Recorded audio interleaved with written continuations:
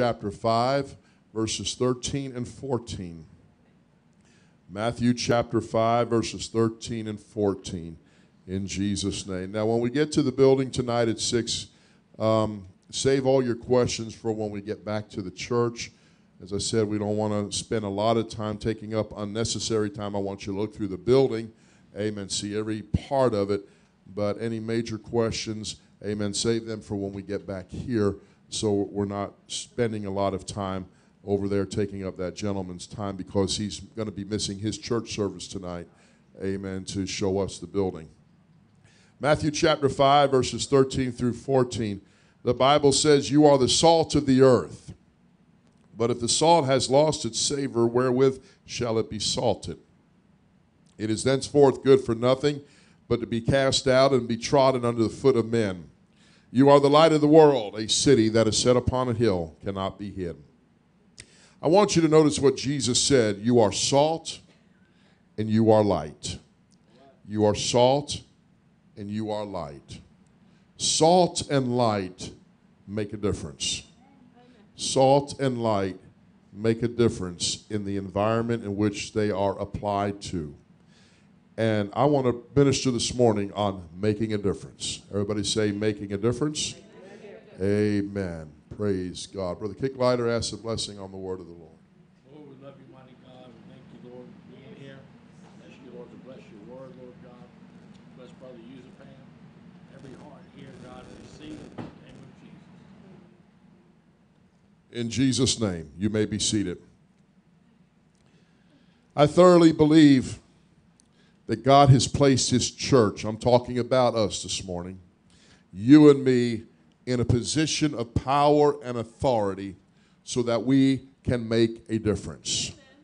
We as the church, we are not just to take up space. We are not a social club. We are not a gathering place just because.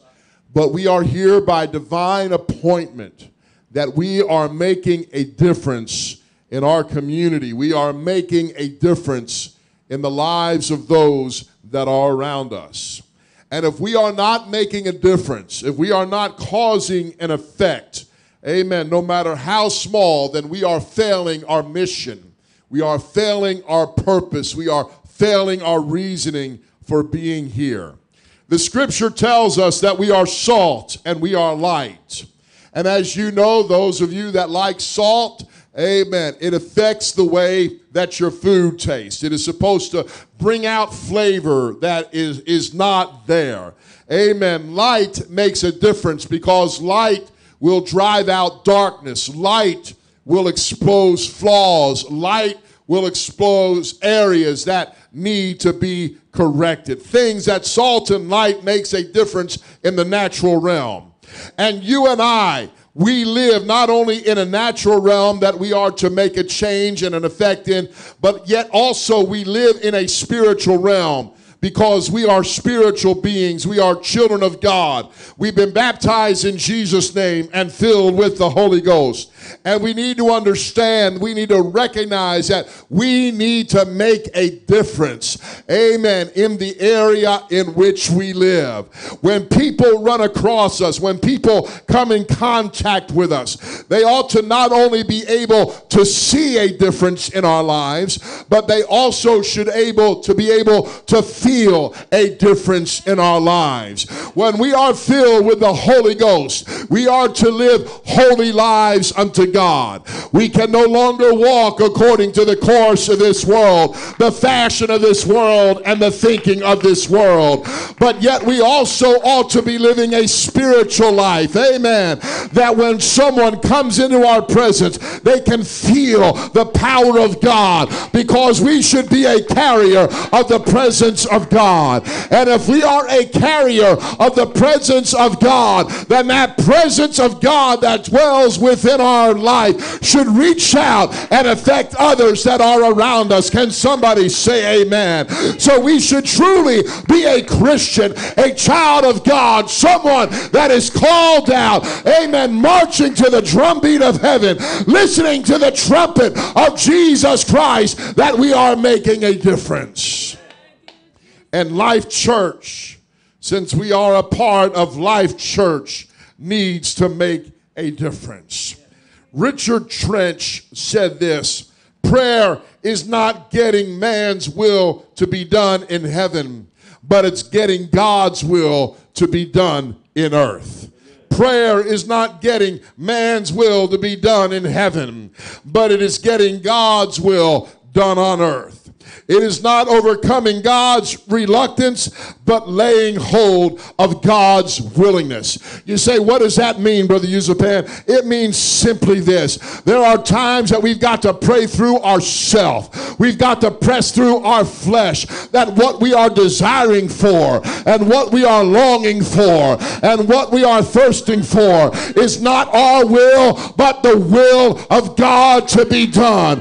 God is not reluctant, amen, to move in our midst, but he wants us to be at the place, amen, that we are at the place of acceptance, that Lord, we want your will. We will yield ourselves. We will surrender ourselves. We will give ourselves to you. And when we come to that place and we walk in alignment with the will, the plan, and the purpose of God, amen, God's willingness is going to be shown. God's favor is going to be shown in our midst, and it's going to go beyond the four walls of this building. It's going to go beyond, amen, the arena, the environment, the arena of our life, and it's going to touch others. It's going to make others take notice, and they're going to say, hey, what's different about you? Where do you go to church? What makes you so different? I feel something about you. That's the way it ought to be. Amen. We ought to have a good report. We ought to have a good testimony. We ought to shed good light among those that are around us, because we are a witness for Jesus Christ. Amen. And we are supposed to be the church body for Jesus Christ. The forces of hell try to plunge the world into darkness and chaos. And you can pick up the paper, you can listen to the radio, you can watch the news, and you can see we are living in a chaotic world. And let me just go ahead and say this. It's not a Republican issue. It's not a Democratic issue. It's not an independent issue. It's a spirit of hell that's trying to divide a wedge, people among people, so people kill people that will send people to hell. I believe that. It's not a Nancy Pelosi or Chuck Schumer issue. It's not a Donald Trump issue. Amen. It's an issue that goes far beyond that. And so we need to love God as the church of the living God, that in the midst of that chaos, in the midst of the problems that are going on in the political arena, we can show that there is hope. We can show that there is a way. Somebody shout amen. We can show that there is a better way, and there is, amen, a light, amen, and we can make a difference in their life. Somebody say amen. Somebody say amen. The forces of hell try to ensnare and enslave mankind, making them to fall under the power of Satan. In fact, the Bible declares this in the book of Ephesians chapter 2, verses 2 through 3, where in time past, talking to the church, talking to you and me, you walked according to the course of this world. You know, people say, well, you know, I was living my own life. I was doing my own thing. Wrong. Wrong. You were blinded. You were walking according to the course of this world, according to the prince of the power of the air. But what made you think you were doing your own thing, walking according to your own path and your own way? Satan was controlling you by your fleshly desires and by your fleshly appetites, giving you the illusion that you were doing what you wanted to do. But in actuality, you were falling, amen, according to the greatest trick and the greatest lie that has ever been known to mankind. You were enslaved by him, among whom also we had our conversation or our lives in times past, fulfilling the lust of our flesh, fulfilling the desires of flesh and mind, and were by the nature of wrath, even as others. You want to know why some people are so weird today? Because they're walking according to the flesh. And the flesh that is left unchecked becomes more depraved. It becomes more weird. It begins to look for other areas of satisfaction for the cry and the longing of their soul. Amen. And the only answer to that problem is Jesus Christ. I said the only answer to that problem is Jesus Christ. And we as Life Church and we as saints of God, our lives need to be at the place that we are making a difference. Can somebody say amen? That they will feel the power and the touch of God. The other day I was walking out to my truck, and the lady that runs Two Sisters right next to us was pulling out. She stopped and rolled down her window. I walked over to her vehicle and I said, "Yes, ma'am, what can I do for you?" She said, "Would you pray for me?" I said, "Yes, ma'am, I will." And I said, "Why don't we just pray right now?" And I think that may have shocked her just a little bit. I don't know, but she put her car in park. I reached into her window. I laid my hand upon her head, and I began to pray in Jesus' name. And while we were praying, amen, tears were beginning to stream down her face. What will that lead to? I don't know. But yet there was something that touched that lady that day that she is never going to be able to escape. And I thank God that I was at least sensitive enough to the Holy Ghost that I would pray for her, even though I was on my way somewhere to do something. I took those 2 minutes out. I took those 3 minutes out, not just to wave and say hello, but yeah, I'll pray for you, not only in the future, but I'll pray for you right now. This is not only the pastor's job, but it's the saint's job as well. Amen. That we get a hold of God. We recognize the seriousness of the hour, that we are going to be light, and we are going to be salt, and we are going to make a difference, and we are going to help someone. I want to thank those that came out to visitation yesterday, that passed out flyers and talked to people, invited them to church.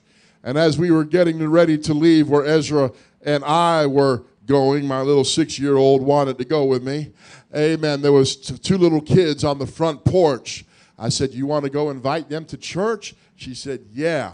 So she walked up to them in her own shy little way, looked back at me. She gave them a flyer, and I said, "Well, invite them to church. Say, I would like for you to come to church with me." So she did, and the little kid said, "Okay." And I told her, I said, "Ezra," I said, "you invited your first person to church all by yourself." And I said, "You want to go with Daddy again when we do it again?" She said, "Yeah, I do." Amen. Oh, somehow, if it can excite us, amen, no matter what our age, that we can touch someone. We can reach out to someone. Can somebody say amen? We can show them, and we can offer them a better hope. We need to understand we need to make a difference, because that's what we're here for. It's not for our 50 and no more, but it's for whosoever will. Let him come unto me and drink. That we are going to show the world the light. We are going to show the world that there is light in the midst of their darkness, that Jesus can turn their life around. Amen. This is the battle that we face. You know, I'm going to tell you, and I've said it before, but I'm going to reiterate again. Satan does not like what's going on in this church right now.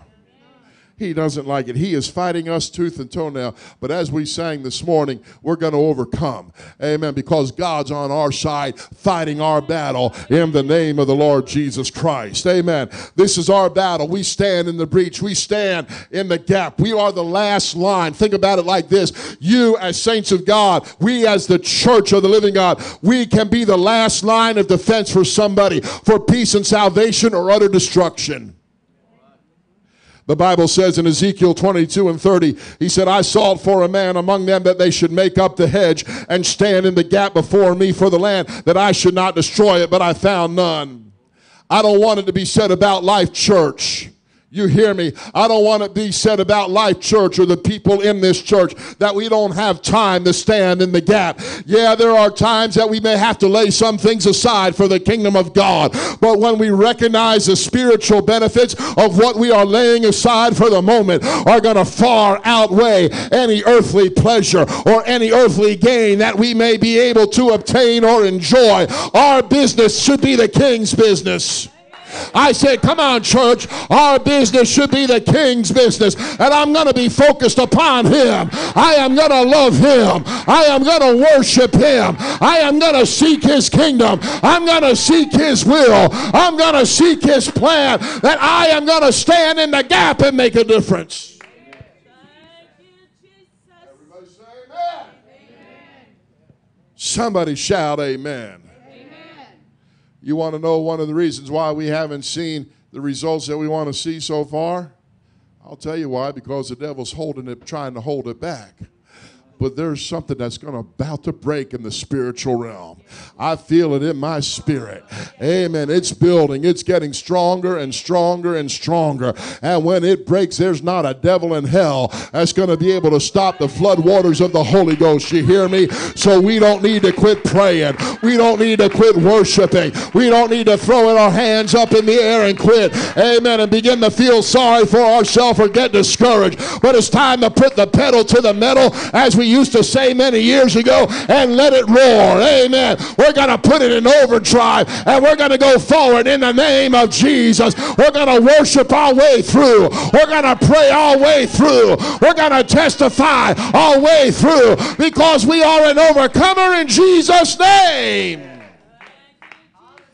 Everybody say push. What does push stand for? Pray until something happens. Amen. Pray until something happens. We need to push in prayer. Amen. Then God results will begin to happen. But I wonder how many times we quit praying just short of our miracle because we've got discouraged. I'm sure there's been things in my life, amen, that God wanted to do, but I quit because I got a little bit discouraged. And I'm going to tell you, it's easy to get discouraged.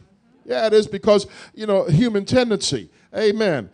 But we don't need to be silent. We need to shout it from the rooftops, amen, that we are overcomers and the enemy is not going to triumph. For you need to understand, folks, it boils down to this. There are two kingdoms in this world. There are two kingdoms in this world. It's the kingdom of God and it's the kingdom of hell.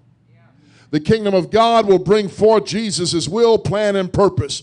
Why the kingdom of hell wants to oppose his will, his plan, and his purpose. And if hell can trip you up, if hell can mess you up, if hell can get you discouraged and get your eyes off the goal, then that's what he's going to do. But somehow, by the will of God, we're going to pray. We're going to push until something happens. Amen. We're going to keep our focus upon Jesus. We're going to love him, and we're going to worship him, and we are going to realize that we are making the difference in our area. We may not see what we want to see right now, but if we keep going on, if we keep moving forward, if we keep pouring on the fire, amen, the Holy Ghost is going to spread, the fire is going to fall, and God's going to be glorified. And when we seek God, amen, he's going to rain righteousness upon us. When we seek his face and we love him, then the signs and the wonders and the miracles are going to happen in this house. I believe it. I believe it. I want you to go back over the past year and a half that we've been here, a little more than a year and a half now. And notice when things, amen, those that were here started falling by the wayside or started missing a lot of church. When did it start happening? When we really started pushing, amen, prayer and worship and miracles and signs and wonders. You think it just happened accidentally? No, it's wrapped up. I made the statement before the end of last year. I don't remember if I made it October, November, whenever it was, but I said something like this. I said, if you don't get in this thing, amen, you're not going to be here next year this time. Anybody remember me saying that? Amen. Amen. Amen. I don't want to miss out. I want to recognize, amen, that I want to make a difference. And I pray for those people that are falling by the wayside that they will get a hold of God, because that's the answer they're looking for. Amen. They say, I've got problems. Hey, when you got problems, where do you need to be? In church. Amen. I've heard people say, well, I got to get my life straightened out to come to church. No, you come to church the way you are to get your life straightened out. Amen. Amen. When we try to do it the other way, it's never going to happen. But we're going to come to church. That's right. All right. Huh. Some people say, I don't want to come to church because of the hypocrites. You ever heard somebody say that? I ain't going to that church because there's a lot of hypocrites. Well, I'd rather go to church with the hypocrites than go to hell with them. And I don't say that with a spirit of arrogance, but let the hypocrites be in church because at least they have a chance to get right. Have you ever thought about that? Amen. The hypocrites have a right and a place to get right with God as long as they're coming to church. And maybe in a sense we're being hypocritical and we don't realize it. That's right. Well, that church is not full of perfect people. Well, duh. You show me any church that is full of perfect people. Yeah, I got mad at so-and-so and I ain't going back to that church. Well, do you get mad at Walmart and quit going to Walmart? Get mad at your doctor and quit going to your doctor? How many times you got mad at your job, brother? Or your boss? Probably a bunch of times. But have you quit your job? May have felt like it. Amen. And so this excuse, I'm going to get mad and quit church, that's just a bunch of rubbish. That boy, I don't know why I'm saying this morning, but that tells me your spirit's not right. Amen. That's right. Amen. I've had my feelings hurt in church. I've had people talk bad about me, talk bad about my wife, talk bad about my kids when it was undeserved. I had a lady one time, she wasn't coming anymore, but she threatened the life of my wife and my daughter, tried to run them over with her car. Oh, I'm not making that up. I've had so-called ministers that sat in the same church that were supposed to be working with me, criticizing me behind my back, tearing me down, stopping the move of the Holy Ghost, stopping revival. So I know what it's like. I know what it's like. I had one lady and family get mad at me because I told them that I didn't want them talking, amen, some of the junk that they were talking in church. I went up to them real nice. It was on, I think it was a Sunday morning, I think. Amen. This family was a large family in the church, and they didn't like one of the young ladies that was coming to church. They didn't like one of the young ladies that was coming to church. I said, man, don't talk that stuff here. If that's the way you feel you want to keep it at home, keep it at home. But it's not right. You don't need to do it in church. You know what they did? They got up. They walked out of church. She called the bank, stopped payment on her tithe check. And I only had like 3 or 4 tithe payers at that time. Because when I got to this church to take it, they were so mad at the previous pastor when the new pastor came in. I lost 30 people 2 weeks after I got there. And so this family walked out after a couple of months. But you know what? God's was still good.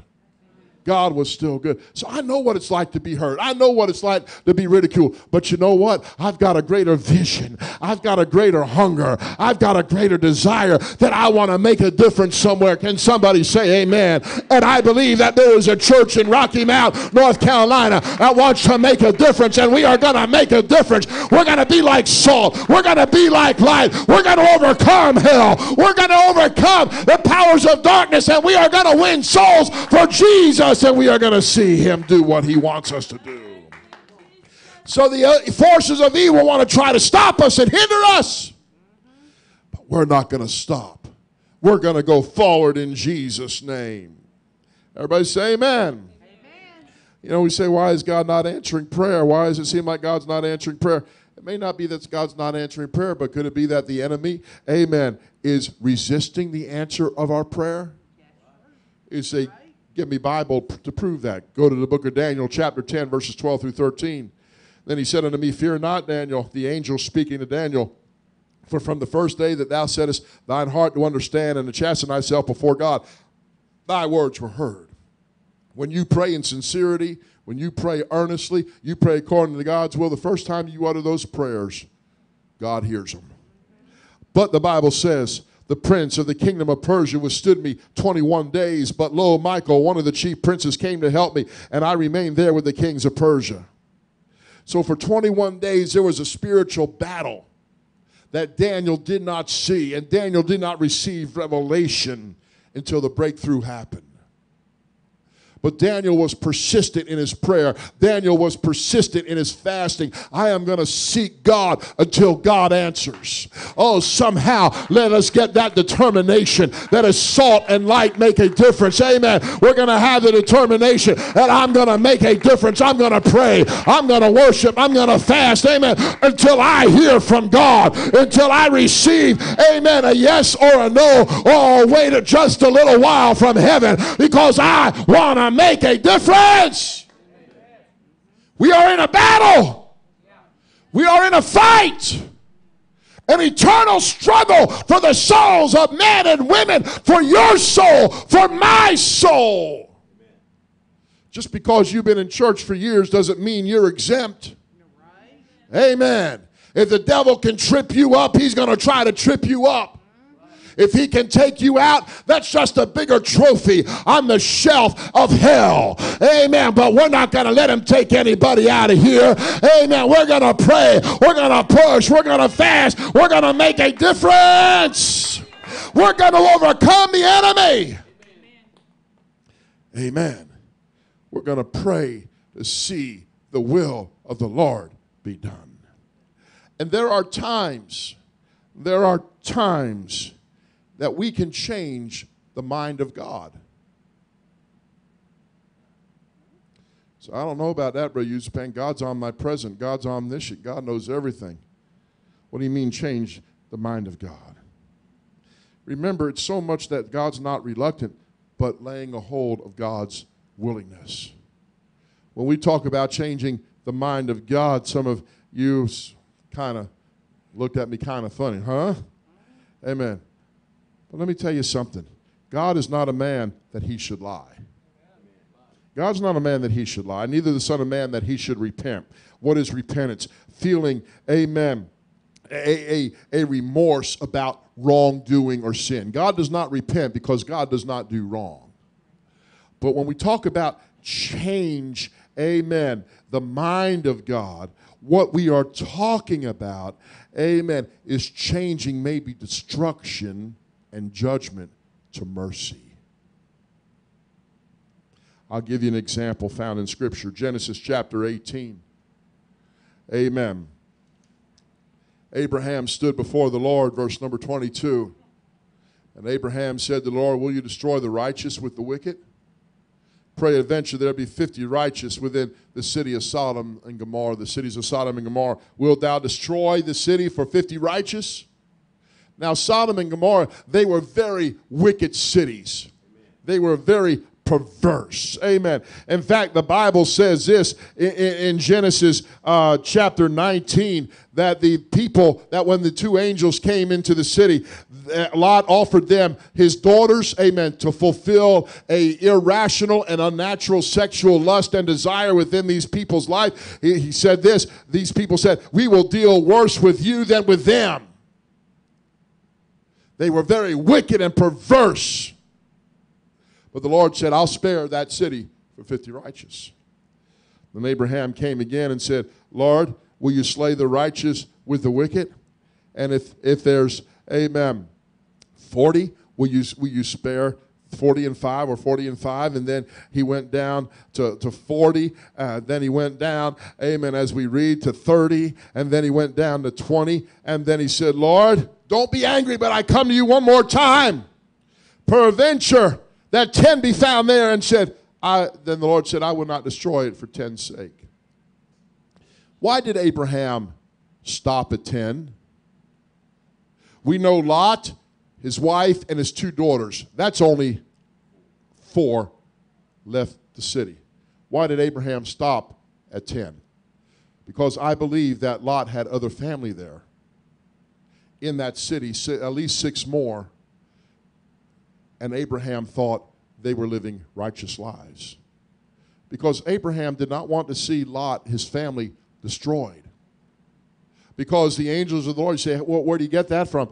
As you read in Genesis chapter 18 and Genesis chapter 19, the angel said, you know, go get your family. And he says, I've got daughters and their husbands, and these things are mentioned. So maybe also they had children that made up the difference.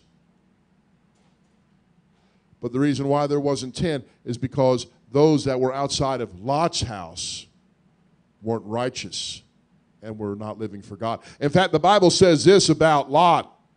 The Bible calls him in 2 Peter chapter 2, verses 7 through 8, amen, a just man and a righteous man.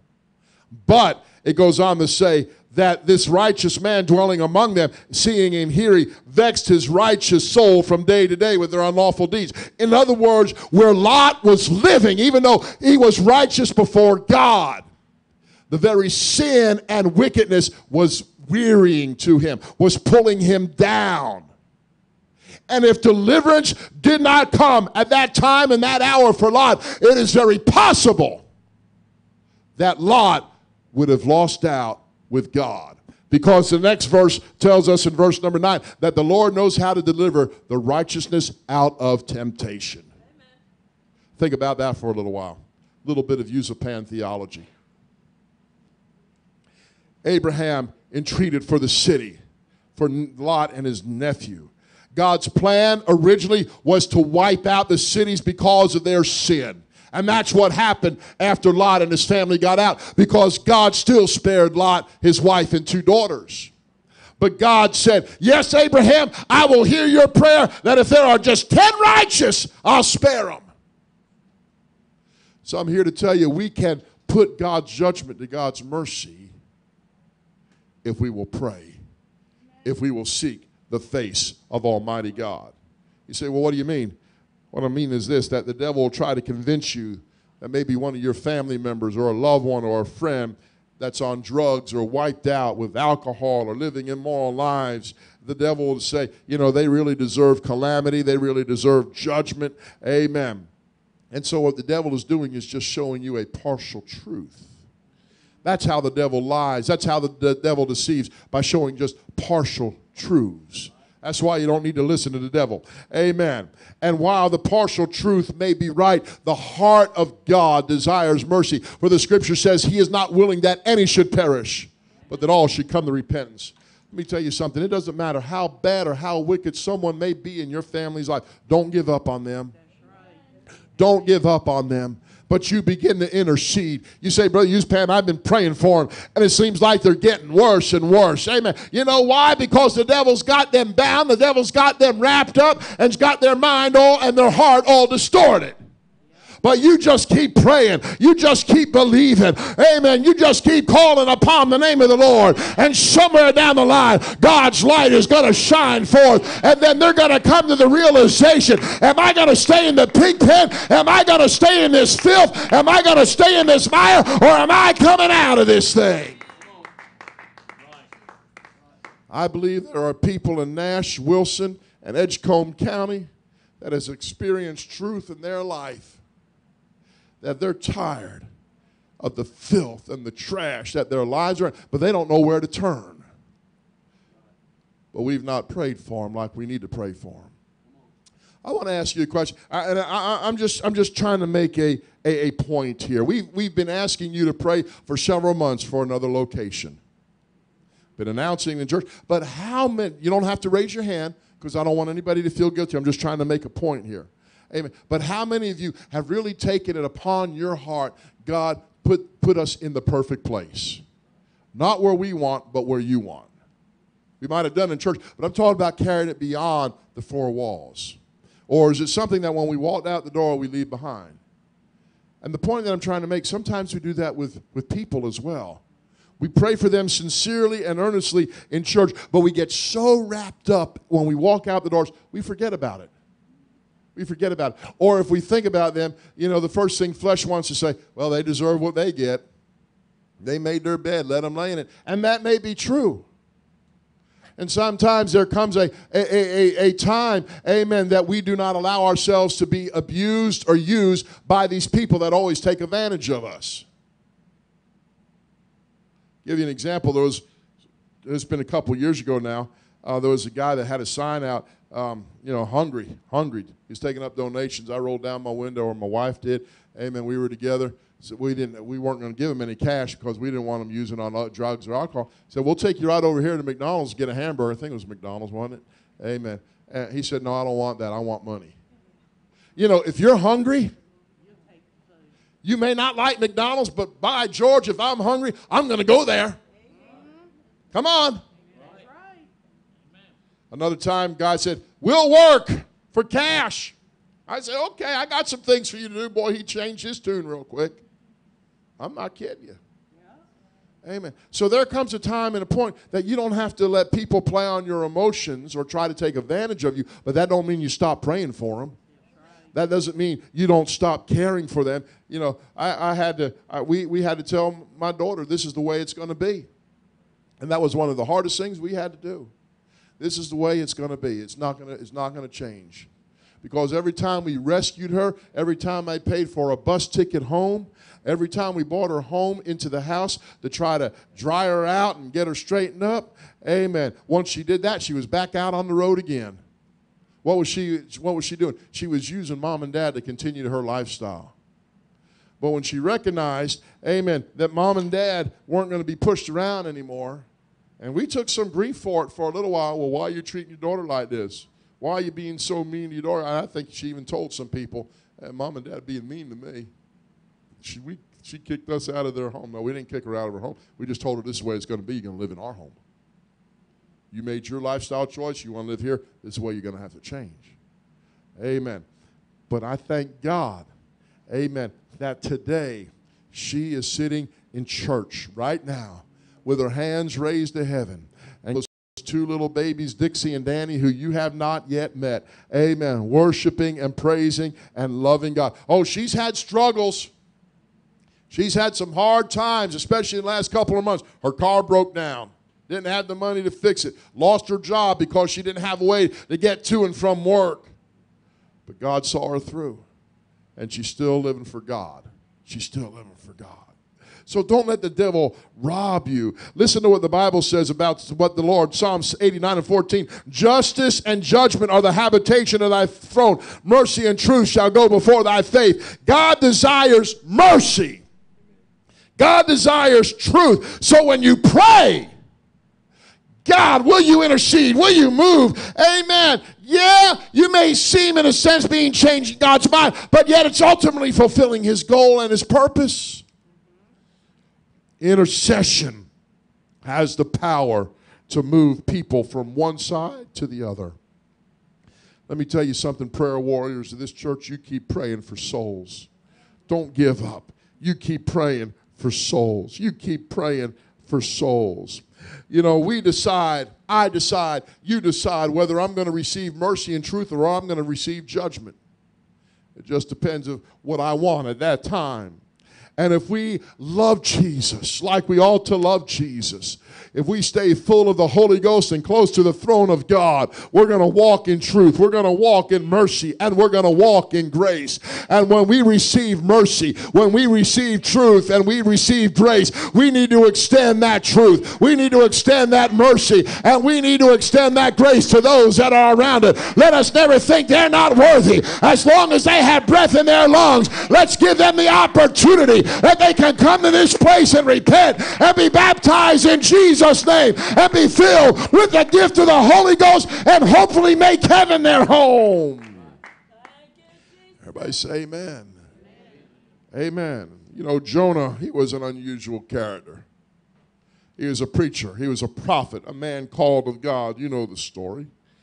The Lord told Jonah, I want you to go to Nineveh and preach the gospel. And you know what Jonah did? He said, I ain't doing it.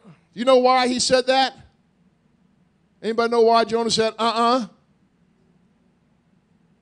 tell you why. Number one, the Ninevites were enemies to Israel. There was constant conflict between the Ninevites and Israel. Not only because they were godless and they were heathens worshiping a false god, but they hated Israel and Israel hated them. And so Jonah, he didn't want to go to Nineveh because, number one, he didn't know how he would be treated getting up there. Here comes this prophet, and I guarantee they knew who Jonah was. Preaching in their city. Are they going to kill me? Are they going to destroy me? And then the second reason is because of Jonah's own testimony. Lord, I knew that if I preached and they repented, you'd have mercy on them. And Jonah didn't want them to have a chance to be saved. Read it in the book of Jonah. That's basically what it's telling us. He didn't want them to have, he wanted them to be wiped out because the Ninevites were the enemy. You may have some enemies today that you may not like. And flesh may despise, but you better not let that feeling carry over that if they walk in this church, you cannot accept them and you cannot love them. Because we will be wrong. We will be wrong. I'm going to say it again. We'll be wrong. And so you know the story. God had to get a hold of Jonah through him. Amen. He tried to run from God. You can't run from God. Amen. Jonah was supposed to go east. Jonah hopped on the boat going west. He didn't get very far. God sent the storm. Jonah was asleep in the bottom of the boat. Let me tell you something. When you start running from God, it's easy not to recognize God's hand. Because you're closing your eyes to everything around you.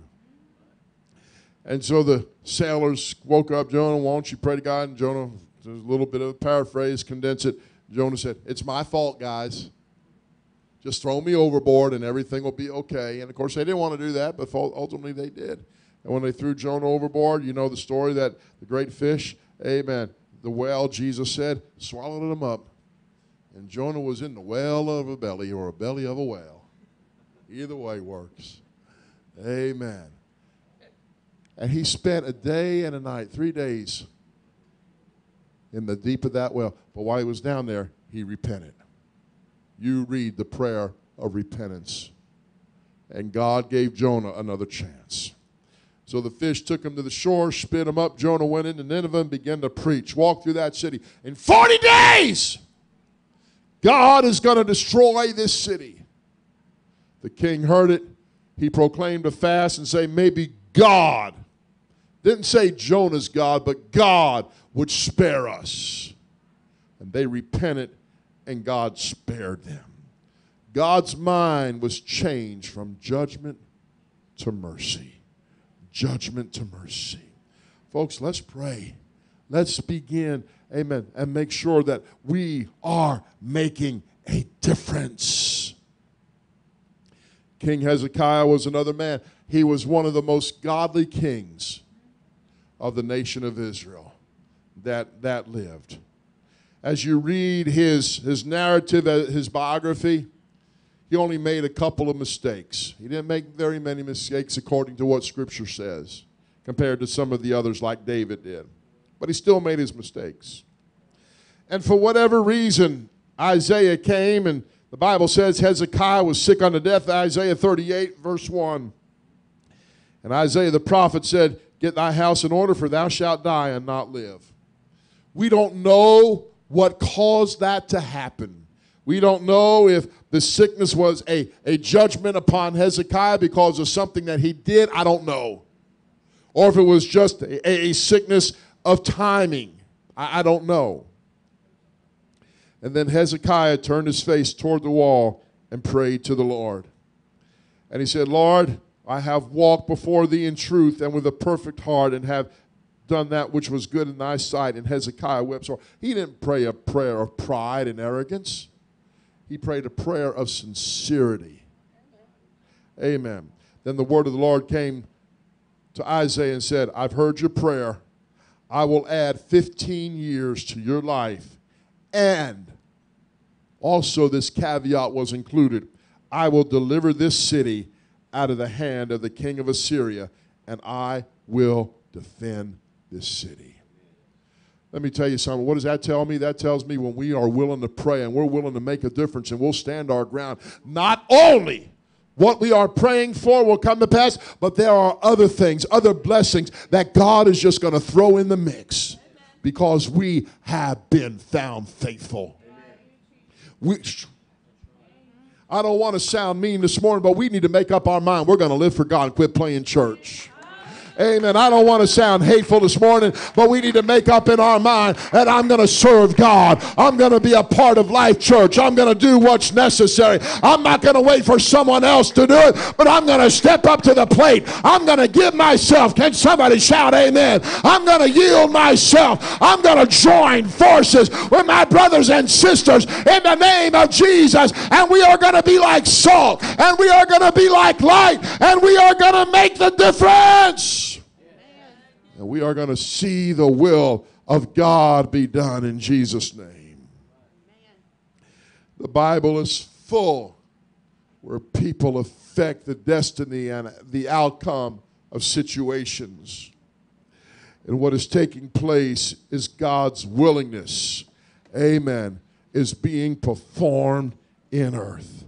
God is moving from judgment to mercy because there are folks that know how to seek the face of God and feel after the heartbeat of God.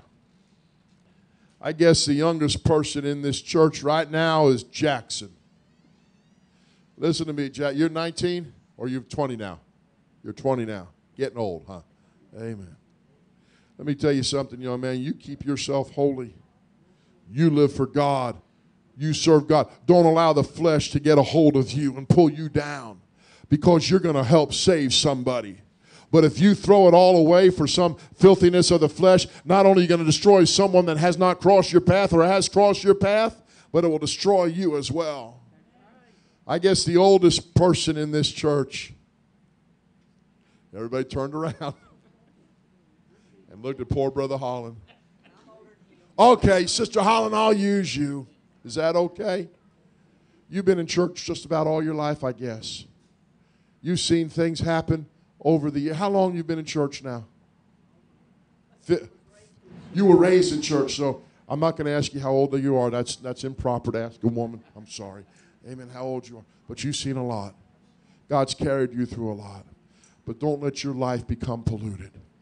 Don't you allow sin. Some people say, well, I live for God. Sin won't affect me. Oh, it can. It can affect you. Amen. Don't throw in the towel, because you still have the ability to reach people around you and to make a difference. Amen. I know sometimes we get to a certain age, or I've seen people, not me, but get to a certain age, say, I can't make a difference anymore. You know, I can't make a difference. Oh, yeah, you can.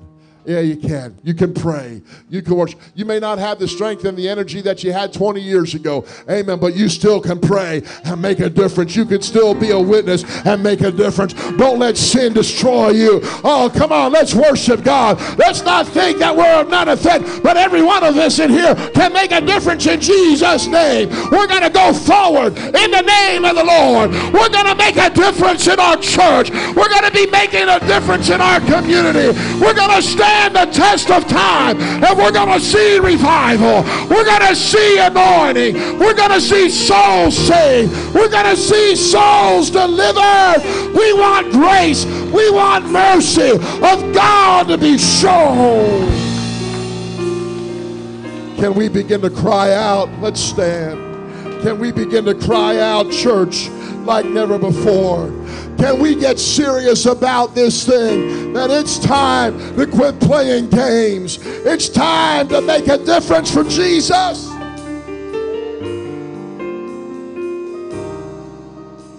It breaks my heart. It really does. It breaks my heart and it disturbs me. When God touches people and God answers prayer, and then they slam the door on his face. I don't understand it, and I don't comprehend that. I just can't understand that. I just can't comprehend that. It's beyond me. It's beyond me. Amen. But let's not give in. Let's not throw in the towel, but let us cry out. Let's intercede to see people, to see those that are around us, to see our area move from the judgment of God to mercy and truth. Hallelujah. To see the purpose, to see the will, to see the plan of God be done. It is not God's will. It is not God's plan that Life Church stay like we are right now. It's not. If you're happy the way it is right now, you need to pray through. So if you're not happy, what can you do to make a difference? We're going to pray. We're going to worship. We're going to join hands one with another, and we're going to go forward in the name of Jesus. We're going to go forward in the name of Jesus. We are going to touch someone. We are going to help someone. We are going to encourage someone. Oh God, that we will be put in the place and in the position to recognize that this is the time, this is the hour that you have called us to. We have been put in a place of authority. We have been put in a position of power, not just so we can shout and feel a little bit of Holy Ghost goosebumps,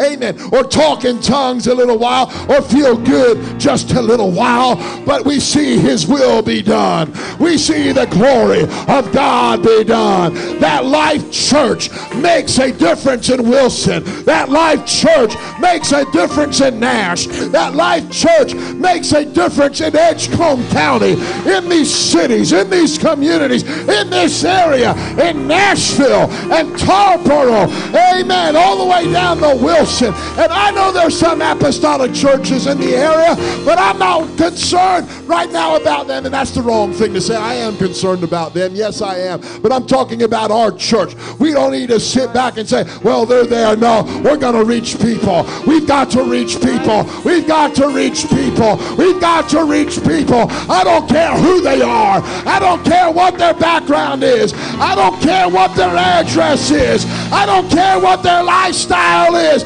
We need to be making a difference. We need to be making a difference, because that's why we're here. That's why we're here. And everybody say, amen. Let's love the Lord. Let's sing. Let's worship the Lord.